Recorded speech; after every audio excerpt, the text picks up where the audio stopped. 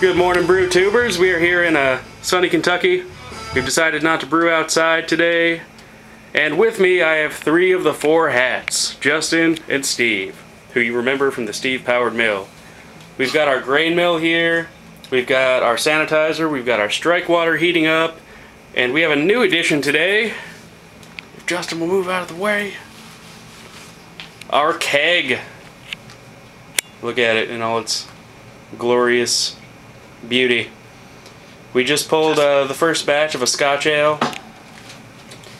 It is awesome. There you go. Why don't you have a sip of that there, Steve? Delicious. So we've got our keg set up. Might do a video on that later, might not. There's already a 100 of keg videos on YouTube. But today, we're going to be making Pilsner. It's not a traditional Bohemian Pilsner, but I'll tell you what our grain bill is. We've got 5 pounds of Briess Pilsen malt. We've got 3 pounds of Weyermann Bohemian Pilsner malt. We've got 1 pound of flaked corn, which I'd never used.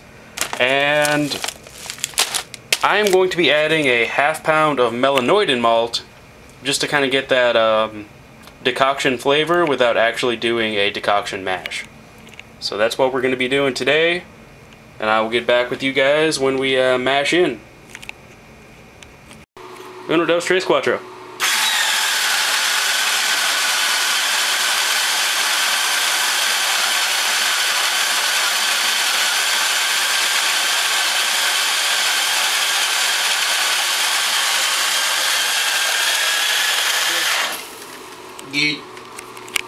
Steve, if you would be so kind as to film this endeavor.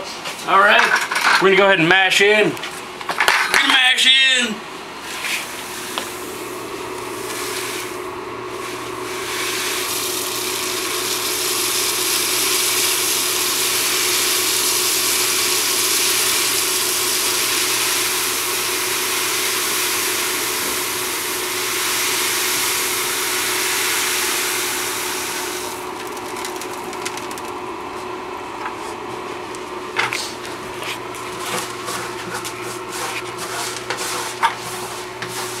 Get all this grainy goodness.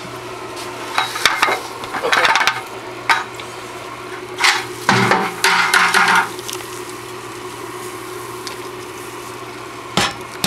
Let's see what our temperature is.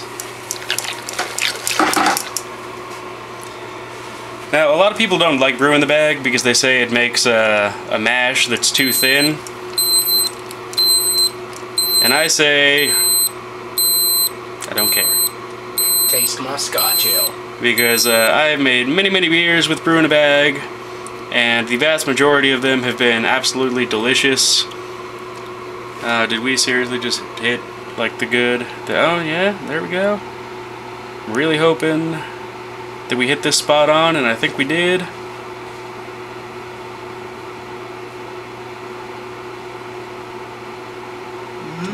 Okay, a little bit high. Didn't want to go that high, but you know, still within acceptable parameters. Pull it out.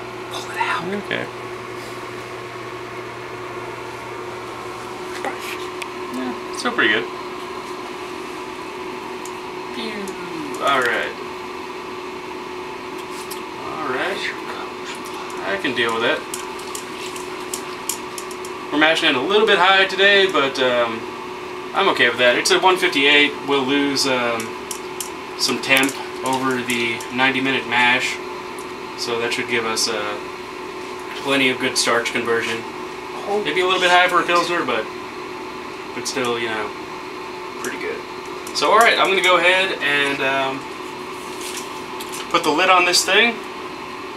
We're going to start our 1-hour timer, or our 90-minute timer, and then we will be back to you when we start the sparge. I mean, you've got the honey. All you do is you dry it out and you let it dry out and then you bake it. Well, actually, you can lay it on a cookie sheet and just dry it. Well, actually, you can shut the fuck up is what you can do. Yeah, there you go. Alright, brew tubers, we are at mash out. We did a 90-minute mash. That's our mash consistency. And we're going to go ahead and do a mash out now, bring it up to 170, and then sparge, and we will be good to go. During the mash, we played Small World, which is a really great board game if you ever want to do something during your mash. Right? Yay. Scotch ale. Alright, brew tubers, what we are doing today is we are going to dry this grain out for use in making things like bread and flour and Granola brownies and granola and just all kinds of other stuff like that. And that's actually our oven telling me that we have got to 170 degrees Fahrenheit, which is the lowest setting that my oven will go on. We're going to dry that for about 7 hours. 7 hours or so, is that correct, Justin? That is correct, 7 hours. Excellent. And or until you feel no more moisture. Excellent. And we're going to use that for all kinds of things.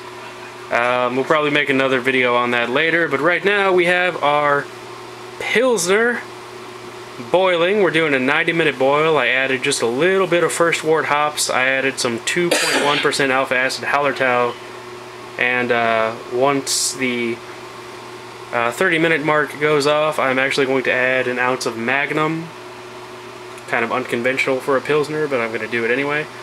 And then we're going to add some Hallertau at 10 minutes and 5 minutes. Alright, well I'm going to go ahead and put these in the oven, and I will get back with you later.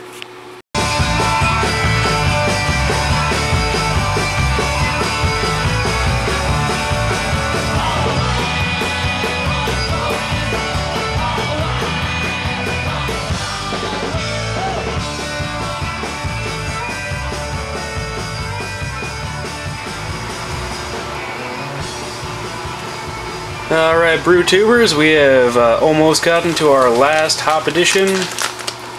Ended up using 1 ounce so far of 2.1 alpha acid Hersbrucker. Can add 1 more ounce. We added our yeast nutrient.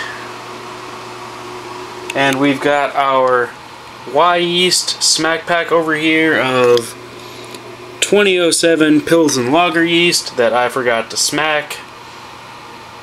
Let me just wait around a little bit on that.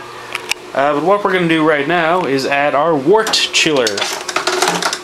It's already been soaking in sanitizer, but we're going to go ahead and add it a little bit early, about 3 minutes early anyway, so that it can get in there and get nice and cozy and sanitary. And there it is. And I do believe that, yep, it's going to be 2 minutes before our next hop addition. And I just wanted to kind of show you guys, let me get these out of the way here. There we go. Wanted to show you guys the progress of our grain. We've got it all baking, drying out in there at 170 degrees for 7 hours. And we're going to make all kinds of good stuff with that. I'll show you guys that on a later date. We've got our wort chiller going. It's chilling on down. We've got those whole leaf hops in there. We're going to go ahead and strain that before it makes its way into our fermenter. And all the way over here, got our water running into a sink full of not actually really dirty dishes, but just kind of dishes that ended up there over the course of the day. And I am drinking, at this particular moment, a brand new Scotch ale out of my stone pint glass. I just put this into the keg 4 or 5 days ago, and it is absolutely delicious. This is one of the better beers I think I've brewed this year. Not a bad beer. Got our water, got our smack pack, got our wort, and I'll get back to you guys when we transfer to the fermenter.